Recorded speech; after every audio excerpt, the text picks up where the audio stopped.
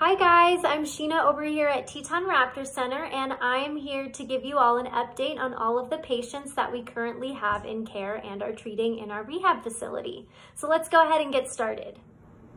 Okay, so to start things off, we have our American Kestrel that came in back in July. This bird is the one that is going to be transferred over to a center in North Carolina. Right now, we're still waiting on the U.S. Fish and Wildlife Service approval paperwork, which definitely can take some time.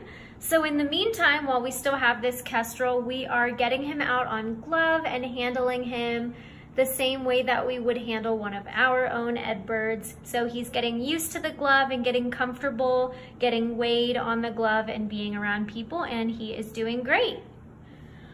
Next up, we have our great gray owl, 1010, came in back in October.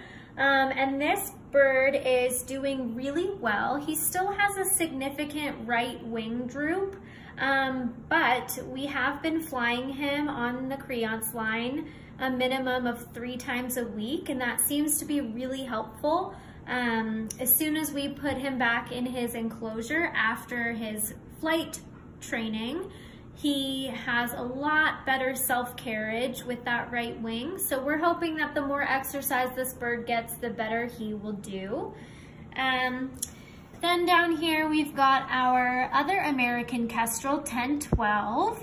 And this bird is still dealing with some nerve damage in that right wing. However, we have been just recently starting to fly this bird on a creance line, and we were all super impressed with his flight. It is a lot better than we had expected it would be, considering the nerve damage.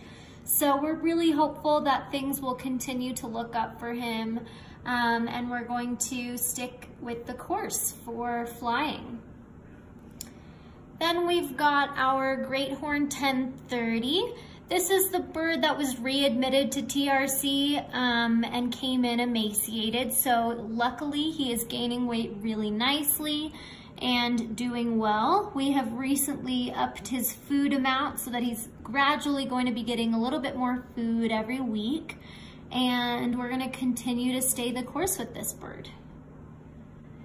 Then next up, we have Great Horned Owl 115, and this is the bird that unfortunately has rebroken his wing just in a really small area close to his wrist. It's a little hairline fracture, so we expect that it's going to heal really well and that it won't impede flight in any way. However, this bird is in a wrap right now and has some little tiny wounds on both of his wrists that we are working on lasering and keeping nice and clean.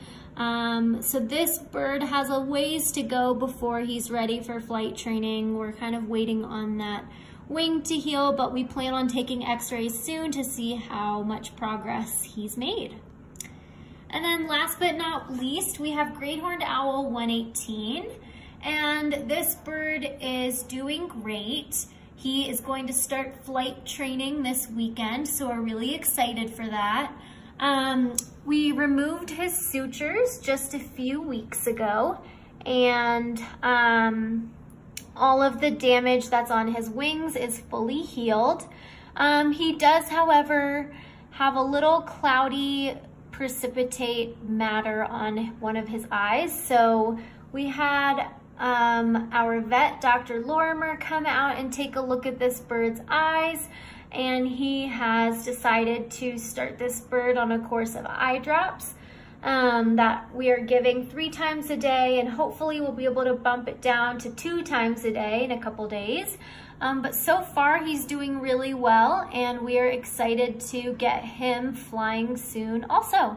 Okay, so that's it for all of our updates. Thank you all for tuning in this week to hear about our birds. If you'd like more information, you can go to tetonraptorcenter.org to check in on all of our patients, as well as to see photos and learn more about the other things that we're doing here at the center.